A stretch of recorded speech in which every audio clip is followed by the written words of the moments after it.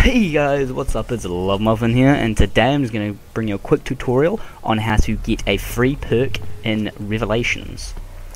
It's really simple. All you gotta do is go to the Dreisendrache section of the map and turn on anti-gravity by standing on the pressure plates until they light up blue, and then you just got to take this little wall run here.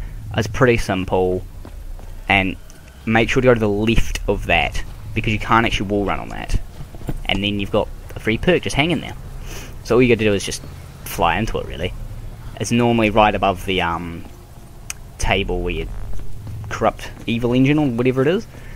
And yeah, it's just a free perk. Like, I got double tap, and yeah, if you have 4 perks already and you get it, you do get a 5th perk, so that's what I would recommend. You can take this run as many times as you want, as long as it's still anti-gravity. And if you fall, you don't die. You just get teleported straight back into the map, so it doesn't matter if you fall or anything. However, the perk is only there once, so, you know, you can only grab it once. You know, you could complete the wall run as many times as you want, but the perk will only ever be there once. So you collect it, that's it, it's gone.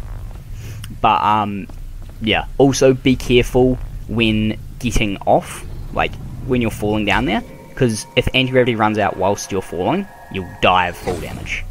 And that happened to me once, which was really annoying. But yeah, it's just right there. Yeah, thank you guys for watching, and I'll see you next time. See ya.